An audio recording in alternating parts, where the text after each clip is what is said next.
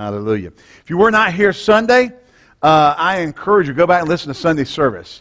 It is the first part of at least a two-part teaching on Egypt. Just ain't all that. Amen. How that going back to the things you came out of is just not. It just doesn't cut the mustard on where you are. It's not. Egypt is not the answer for where you are in troubles you're facing now. Amen. Hallelujah. And we talked about how that the children of Israel came out, and then they appointed a captain to take them back in to where they've been brought out of bondage. And so our title of that sermon, our teaching there is, Egypt, it just ain't all that. Hallelujah. You got people who come out, they kind of get set free, they're on fire for the Lord, serving God, and all of a sudden you find them wanting to go back and try to do everything they used to do while they were in the world, but do it as a Christian and get away with it. And it just don't work. Just a little thought here. I got to read something to you. There's an article in Charisma, and I'm going to read the whole article because it's too much. But the writer here under a thing here, just under this picture in the Charisma online article, he said this: "It is increasingly common to hear about worship leaders getting drunk after church services and dropping F-bombs while they boast about their liberty in the Lord. And churches hiring," this one guy, he got hired, he kind of mocked his Facebook page, and so he answered back with the scripture and then got in conversation with the guy. The guy plays guitar at his church. He's an atheist. Doesn't believe in Jesus Christ at all, but the church needed a guitarist, so they hired him. So we got atheist, God-mocking guitarist, and drunken F-bomb dropping worship leaders in our churches because they can sing or whatever, and they got liberty in Christ. I say there's something wrong. There's something wrong with the mindset. There's something wrong with that philosophical approach. It is, well, that's what it is. It's a philosophical approach. It is a godless, worldly mindset. Remember, the Bible says this, that the wisdom of this world is first earthly, sensual, and devilish. The Bible talks about that the wisdom of God is peaceful, easy to be entreated. Amen. I believe it even said something about it encompasses righteousness or something. I forgot exactly how it's worded. But understand this, there's a battle going on, folks. There's a battle going on. So we're not going to talk about that. I just thought I saw that kind of ran by my Facebook feed today from Tim and Vicki Kilstrom. They had posted that. And I thought, drunken worship leaders. Oh, but we're free in the Lord. Hallelujah. Sit around. Now listen, I don't know if you know this or not. There are churches that the men's fellowship are stogie parties. They get together and smoke stogies. And some of them, they drink beer. Drinking beer, smoking stogies. And that's their men's fellowship. There's a battle. I said there's a battle. Okay, now let me get into my sermon. We're going to get into my sermon now. Bill, you can leave that out there if you want to. I really don't care. Just we need to slap some folks upside the head with the word. Amen. You're not that free. The Bible says, do not use your liberty as an occasion to the flesh. Now, all these people who purport some of this stuff just kind of leave that verse out because that's bondage, that's law. You're telling me I can't do something. No, the Bible said don't use your liberty as an occasion to the flesh. Why? Because your flesh will, it'll lead you down the path of destruction. All right.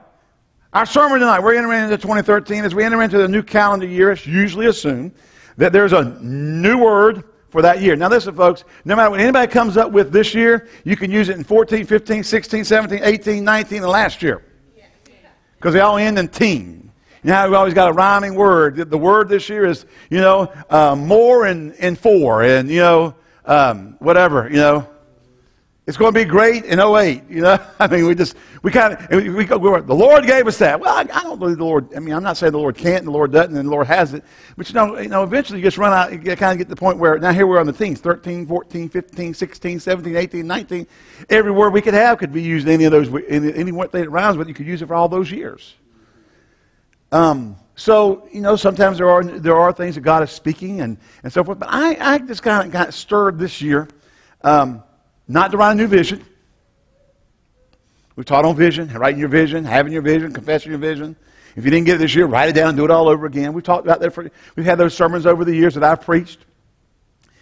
But the Lord just seemed to press upon me that we've got to get to the place in a life of consistency of day to day and year to year, that a day change or a calendar year change does not affect our walk with the Lord. That we don't get super enthused because we left one year and then entered into another. Let me tell you something. The same devil you dealt with all 2013, the same devil you're going to deal with in 2014. Amen. The victories you may experience in 12 didn't leave just because we got to 13. Hello. Are y'all here? You going home? How many are here? Just wait. So we're going to talk about this along this line. Now listen, we have to remain consistent in our daily lives if you're going to see the blessing consistently. God's not just looking for a few good men, but a spiritual army of men and women of faith and the Holy Ghost who are not moved during bad times or good ones. Now, I've read this to you before out of Philippians chapter 4, verse 12, where Paul says, I know how to be abased and I know how to abound. You know, I've been initiated, whether, in all sufficiency or whatever, and he goes and says, I can do all things through Christ. I was reading a commentary, and it's frustrating. I have looked and looked, and I was looking today. I said, I've got to find it. Going out there just looking at all kinds of commentaries. I read it somewhere years ago, and I don't know where I read it. And I had it in the Bible that got misplaced, so I don't, But that one commentary said, Paul said this there in Philippians. And then I did read one commentary today that kind of said it, but didn't say it exactly this way. But Paul said, I know how to abound. And how to be, and how to be abased. How to live with lack, live in prosperity. Okay? Here at base, be abound. Everywhere in all things, I'm instructed both to be full and to be hungry. How both to abound and suffer need. And this commentary was talking about this. He said this. Paul said, I know how to be, to abound and not lose my head. And I know how to have lack and not lose my poise.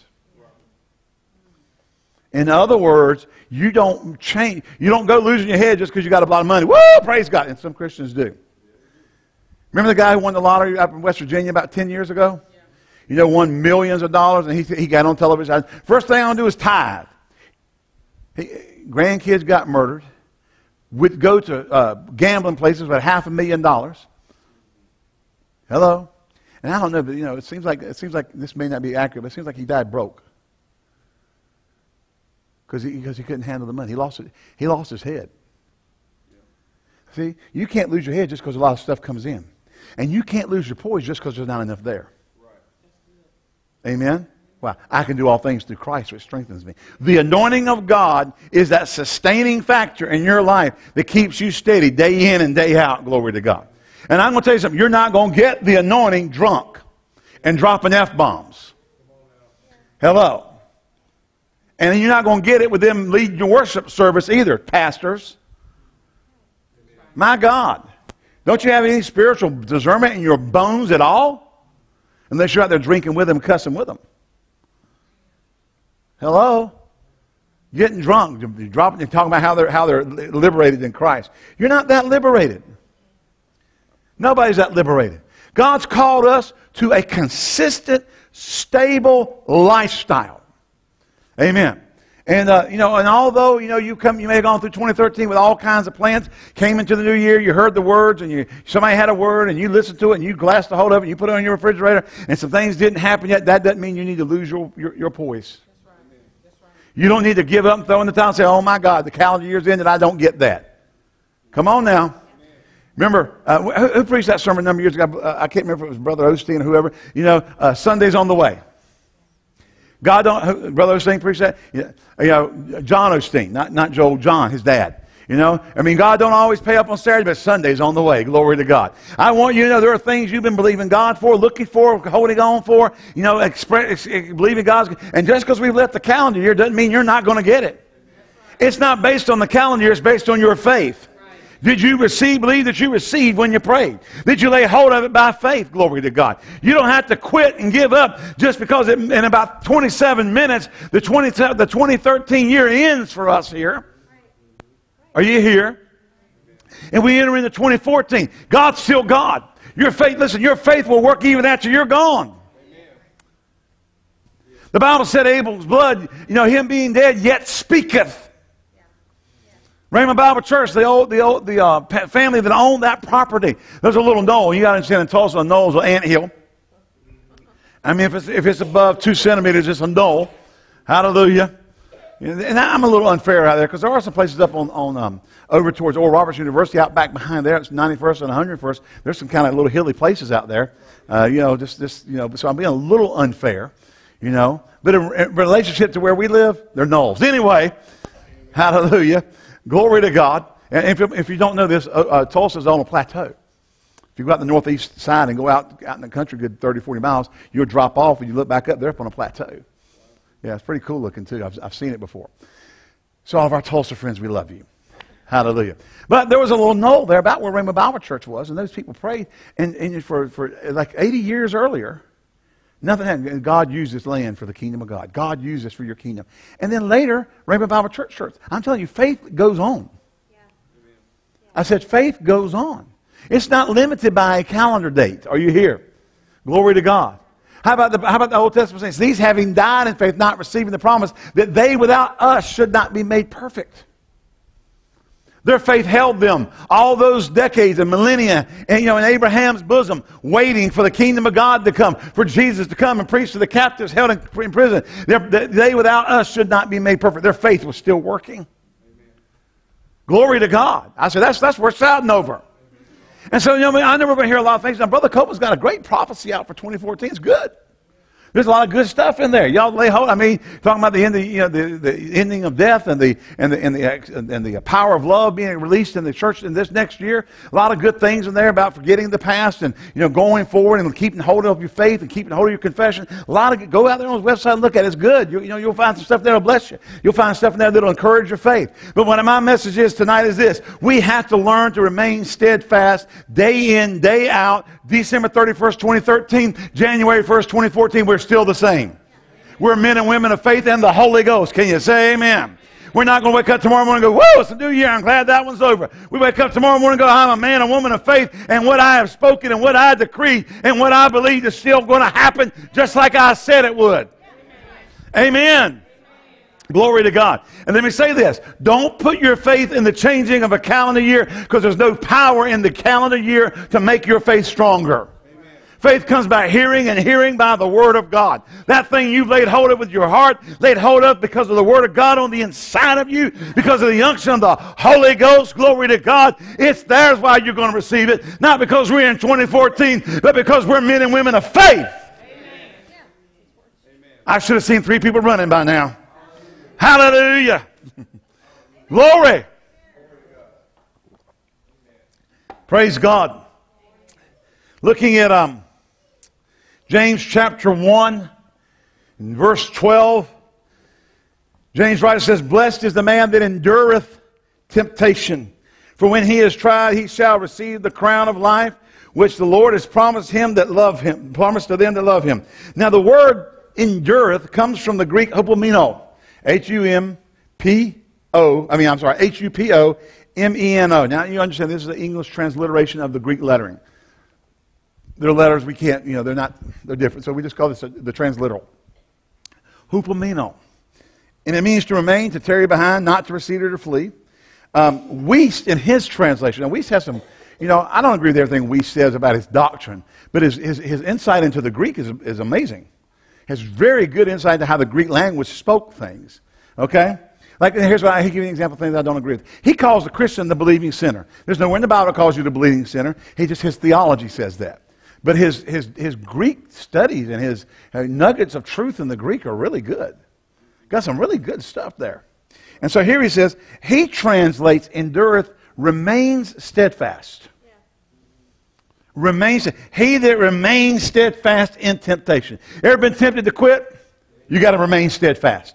Ever been tempted to throw in the towel? You got to remain steadfast. Now, yesterday we had to run up to the cabin, my wife's family's cabin, and winterize it. We had not done it yet, and we were concerned that maybe if they ran out of gas and it got really cold, all the toilets would bust because of ceramic and that kind of stuff. So we had to go ahead and put the antifreeze stuff and everything. And so we decided we'd go over to Boone and go to Daniel Boone Inn.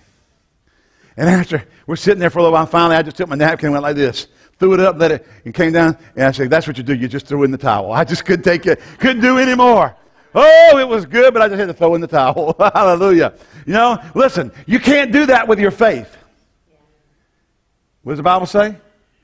Then in due season we will reap if we faint not. What is fainting? It is becoming Let me say, understand how I'm going to use this. Unsteadfast. Right. Yeah. That's not a word, I know that, but it's, you've lost your steadfastness. But the Bible says, he that remains steadfast in the temptation. Amen? He that remains steadfast. Glory to God. Well, we need to learn to remain steadfast. Amen? When you're trying to receive the crown of life. You see, there's a crown you're going to receive. Now, for the believer, when you receive the answer to prayer or the answer to your faith, you've received the crown of that prayer. Amen. It is a crown of life. It is an answer to what you were believing God for. You may have come into this last year saying, I'm believing God for this and I'm believing God for that. And then the devil comes to, oh, here it is, 2014. You didn't get it. So what? What's that got to do with anything?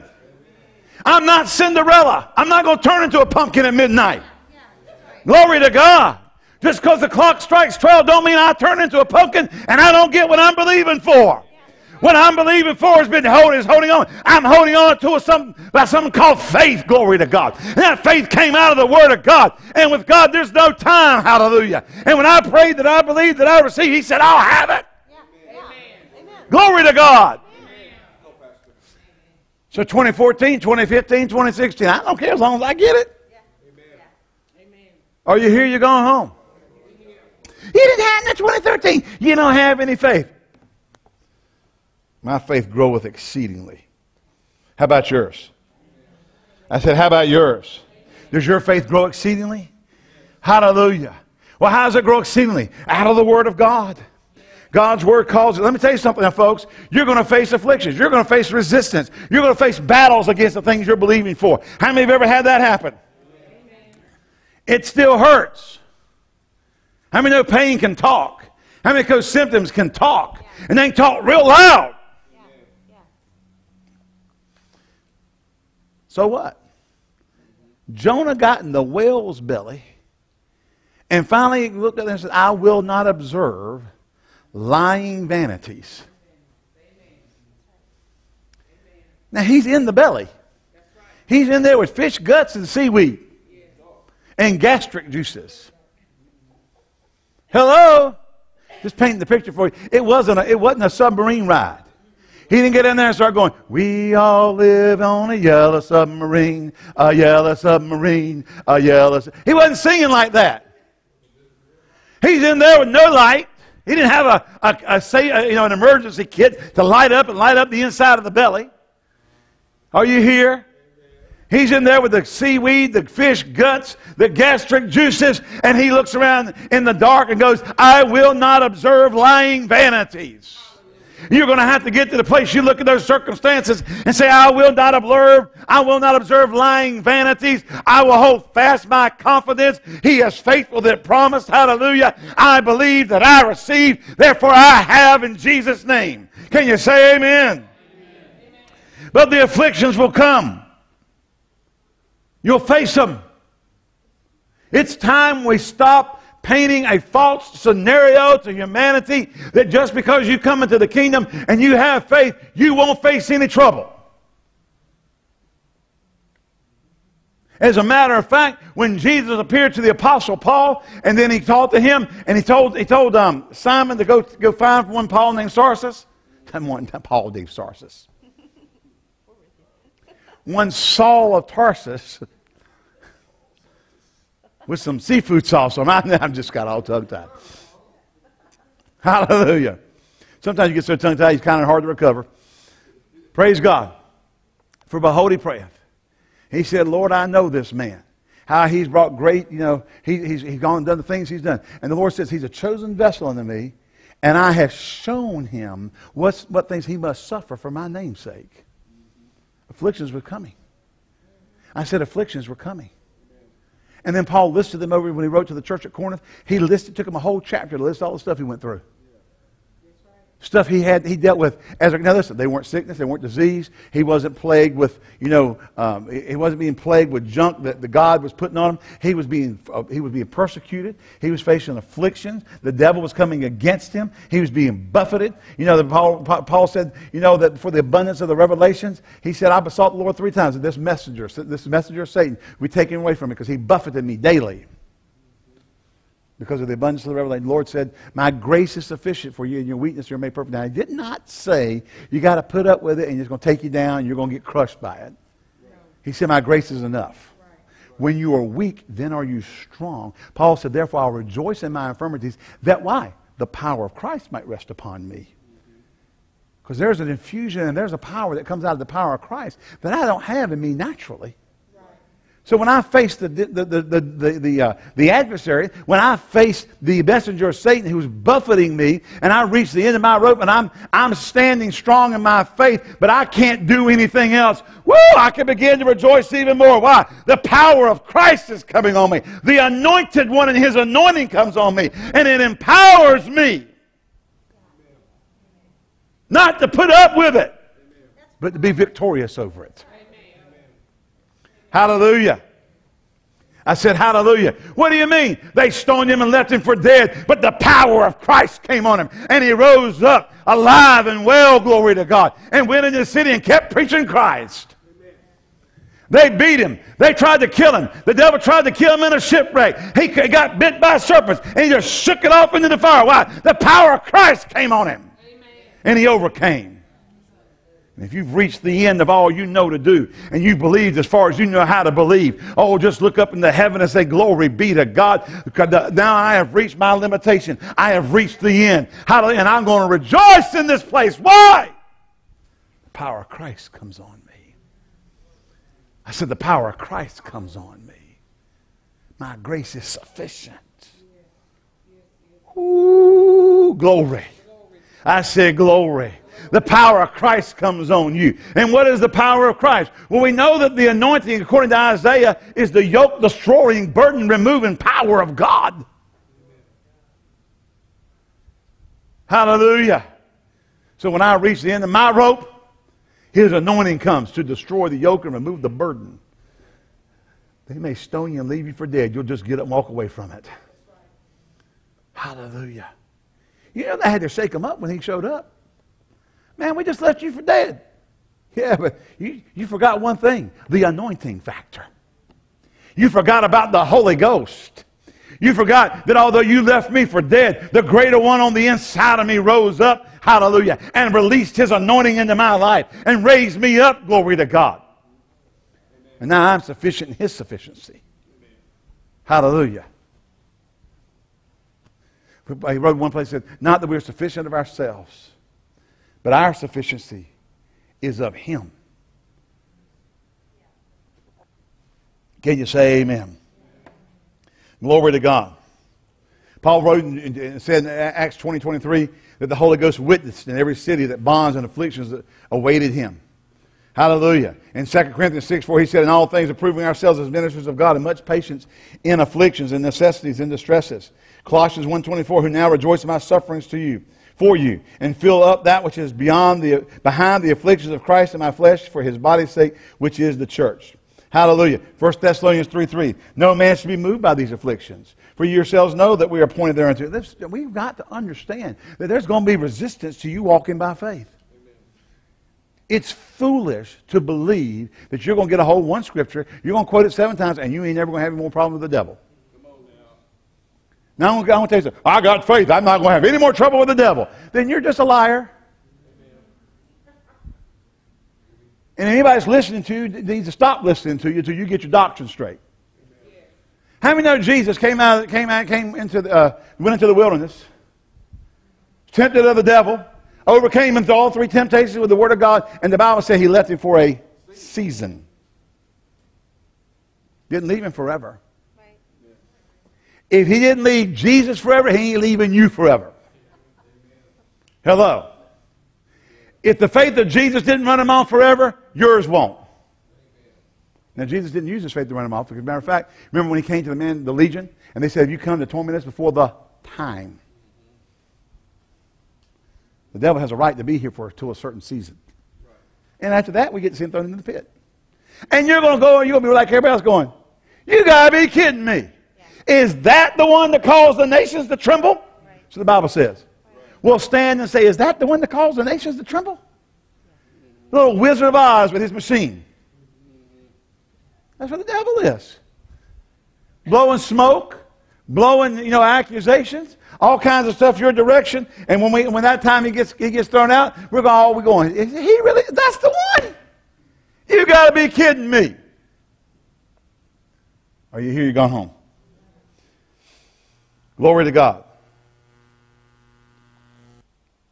1 Peter chapter 5. Put 1 Peter chapter 5, verse 8, 9, 10 up there. I did bring my Bible out here. I got everything here on my iPad. I thought I'd left my Bible in my office, but hallelujah, thank God I didn't. 1 Peter chapter 5. 2 Peter chapter 3 won't work. I mean, it's a good scripture, but it's not going to work here. Verse 8, be sober. Be vigilant. Because your adversary, underline that word, folks, there's an adversary out there. He is sent by himself. He's not God's puppy dog. He's not a tool in the hand of God sent to, test you and try you. He is an emissary of himself. That's right. That's right. Demon spirits are emissaries of the devil. Be sober, be vigilant, because your adversary the devil, underline the word as. See, there is a roaring lion. He's the lion of the tribe of Judah, glory to God. He is the King of kings and the Lord of lords. But Satan comes as a roaring lion. What does the devil always do? He's always trying to imitate. Always trying to imitate. Because he has nothing of his own except what he can imitate and get out of you to get you to give to him. As a roaring lion walketh about, seeking whom he may devour. Whom resist. How are you supposed to resist? Steadfast in the faith. Whom resist, steadfast in the faith, knowing that the same afflictions are accomplished in your brethren that are in the world. Now stop. Have you ever thought, I'm the only one going through this? It's like the Eat Worm song. Nobody likes me, everybody hates me. Think I'll eat some worms. That'll help you. I'm just telling you, that'll just fix everything for you. No, it won't. That's how kids think, Eat some worms, that'll fix the fact that nobody likes me, everybody hates me. They see you eating worms, and they really won't like you. You think the girls will think you got cooties, they'll think you got cooties and worms in your teeth. I mean, you ain't going to get a kiss from her now. Amen. No, the Bible says that the same afflictions are accomplished in your brethren. You're not alone in this thing. Now, Satan will try to make you think you're alone. Satan might try to make you think you're the only one who didn't get an answer to prayer. You'll go to a prayer meeting, testimony meeting. Now, see, if you grew up Pentecostal like I did, we had them every week. Hello? We always had a testimony meeting. Now, usually, every once in a while, we have somebody would get up and give something different than the standard, Pentecostal testimony. They might actually get and say, the Lord healed me this week. Then everybody else will testify, I want to thank the Lord that I'm saved, sanctified, filled with the Holy Ghost. Pray for me that I hold true to the end. The next person get up and say the same thing. I want to thank the Lord I'm saved, sanctified, filled with the Holy Ghost. Pray for me that hold. You understand, now I grew up in a particular Pentecostal denomination that sanctification was a second definite work of grace. And you had to get sanctified before you could get filled with the Holy Ghost. You had to get holy, W-H-O-L-L-Y, sanctified. Then you could get filled with the Holy Ghost. Right. Well, I found out you can get filled with the Holy Ghost. Jesus is our sanctification. Right. Amen.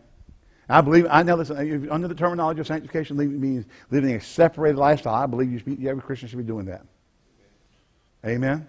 But there's not like one miraculous and you don't ever live unholy again. It doesn't work that way. Amen. You might get but you can go out tomorrow and get because you got to deal with your flesh. You got to keep it under. You got to control it. Can you say amen? Can somebody say amen? Glory to God. Hallelujah. So there's an adversary, the devil, who walks about as a roaring lion. We are commanded. We're not asked to. We're commanded to. Didn't say lay down and look at the finished work of Jesus. It said resist. Yeah, that's right. You got to put some effort in there. You got to put some faith in there. You got to understand your ground in Jesus' name. You can't go, I'm under grace. He's not going to bother me. Hogwash! He's going to slap your head where your feet were 2 seconds before you walk around thinking like that. You'll be going around going, how in the world did this happen to me? Because you were dumb. The Bible's already warned you. Are you here? He's already told you there's an enemy out there. He's coming as a roaring lion. He's looking whom he may devour. Who's he going to devour? Dummies. Those who think they don't have to resist. Those who don't have on the armor of God. Those who aren't staying in their battleground. Look over in Ephesians chapter 6. I know we don't have it up there. I've got to, ever since the computer got rebuilt, I just never got around to adding all the Bible versions back in with the cost. I don't know if it's Phillips may or may not be out there. Ephesians chapter 6. You know, we know reading from verse 13, taking the whole armor of God. And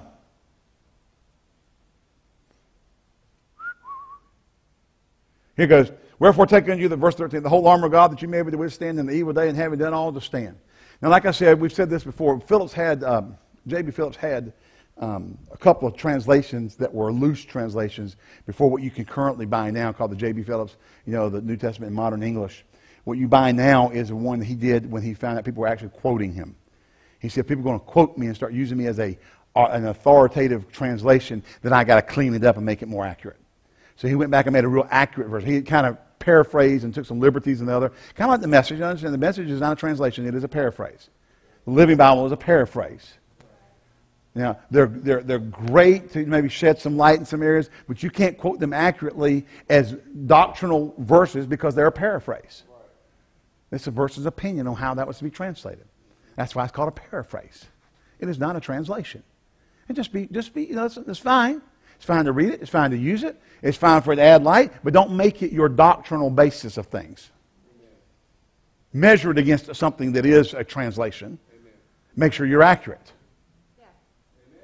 Isn't that right, Brother Bill? Amen. Amen. My exegesis master here. Bible master. Ha. Amen. I'm grasshopper. He's master. Anyway. I'm just messing. Hallelujah. Where was I before I got off on the grasshopper thing? Oh, but Phillips, in one of his earlier things before he got to the real technical, here in Ephesians he goes, having done all to stand, remain on the battlefield, ready to do battle again. That's steadfastness. You don't just go, well, praise God, won that battle, hang up the sword, and lay down. Have you ever seen the movies? Anybody ever seen the John Wayne movie, The Sands of Iwo Jima? Anybody ever seen that movie? Y'all have never seen The Sands of Iwo Jima? 2 people. My daughter's one of them. Is Jessica in here? She'd raise her hand. Caps, you've never seen The Sands of Iwo? All right. Shannon, run to the house and get it. We're keeping them all here until after they all see it. Well, what happens is Riker, this is the sergeant, John Wayne's Riker, right there they fight, they win. They're sitting there kind of relishing in the victory, and a Japanese lifts up a little hatch and shoots him in the back. They've got the island, they've won the battle. He gets shot and gets killed right there. Why? He was relishing in the victory instead of staying steadfast, ready to do battle again. So we got to remain steadfast. Yeah, John the Duke got killed. Even the Duke can make a mistake. Duke makes lots of mistakes, but the Duke made a mistake. The what? Oh. Well, you got to watch to find how he got there. All right. It's still good. I mean, I've seen the whole thing, seen the ending before, and still watch it. So, I messed up his movie. You should have plugged your ears while I was doing that. He didn't know it's coming. But you understand that if we're going to win battles, and not just win a battle and then get taken out, we got to stay vigilant. Yeah. We got to stay ready. And we can't quit and throw in the towel and get upset just because something didn't happen on a certain timetable. Right. Now, I need a new word. You don't need a new word. You've already got a word that's working for you. Hebrews chapter 1. We're going to close here because we're going to count down to the new year. All right? Anybody got a timer? We don't have a timer for the wall clock or anything, so. I need a clock that counts down for me, but I don't have one here. Huh? New Year countdown. We're getting close. All right. Is that it's ready to go, isn't it?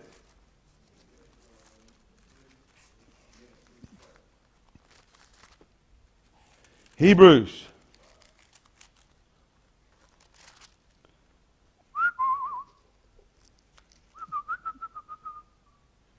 Chapter 2, verse 1. Y'all ready? You don't have to put it up. Therefore, we ought to give the more earnest heed to the things which we have heard, lest at any time we should let them slip. For if the word spoken by angels was steadfast, and every transgression and disobedience received a just recompense of reward, how shall we escape if we neglect so great a salvation, which at the first began to be spoken by the Lord, and was confirmed unto us by them which heard him, but God also bearing them witnesses with signs and wonders and divers miracles and gifts of the Holy Ghost. Now, notice this. We ought to give the more earnest heed to the things which we've heard. All right. Y'all ready? Is it countdown time? 3, say 4, 5. Oh, we went over, didn't we? All right. Let's just go. 8, 9, 10, 11, whatever. 3, 2, 1. Happy New Year! I had more time than that. Glory to God! Well, Happy New Year. We're glad to have a new year. But guess what? Your faith for 2013 will work in 2014. Can you say amen? Say, can you say amen? Hallelujah! Praise God. Amen. Well, I wanted to leave that with y'all tonight. All of my Rhema people, if you're going to renew any license or whatever, when you click the submit button, don't click it again. Mine locked up, and I clicked it 4 or 5 times, and I got 4 or 5 pending $100 charges out there. Called my credit card. They called Rhema. They called me back. They said, we won't run them through. I said, thank you. But, I got a suggestion. How about when you click the submit button, another pop-up box comes up and says, in progress? Don't do it again. No, I called my credit. They said, oh, yeah, because I had $600, $700 on that credit card today, and all of a sudden, I get declined. How can I get declined? Well, I said, do I have a bunch of charges pending for Rhema something? Yep. 1, 2, 3. They start counting them off. Hallelujah. Moral of the story. Grasshoppers. Is never click submit button more than once. Hallelujah. How many love the Lord? All right. Wednesday night week, we'll have our first Wednesday night dinner of the year. Glory to God. Hallelujah. I don't know what the menu will be. We'll let you know on Sunday. As of Thursday, or I say Thursday, everything's back on regular schedule. Okay? Why are you saying Thursday? Because we're not having church tomorrow night. All right? I want to thank all of y'all for coming. Did anybody get ministered to by this? Help anybody? Are you ready to go? I mean, you caught locked, ready to rock? Amen. Hallelujah. Now look, don't forget to go get anything you brought, and don't leave it here. You don't need leaving it here in the refrigerator. Just sit there and go to bed. Hallelujah. What happens a lot of times is people we'll just leave it in the refrigerator and it never gets used, and then 3 weeks later we're throwing it away. So we appreciate everybody that brought something tonight. Some of you came and you didn't get a chance to get anything big. That's okay. We had enough stuff. Everybody got happy.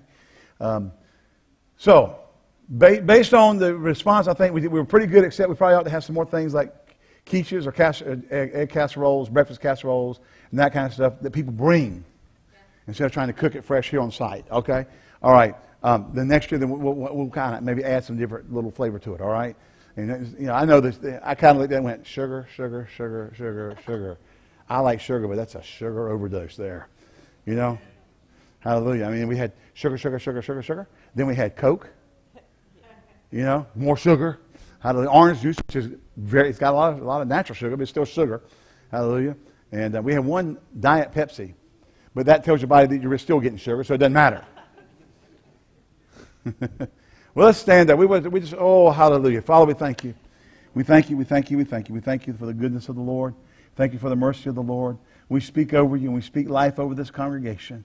We thank you that as we head into this next year as a congregation, Father, we just thank you that blessings are on everybody's households. Goodness overtakes them. They just keep going forward in the faith that they have and laying hold and continue to lay hold of the promises, and they don't let go of anything they're believing for. They just press in Jesus' name.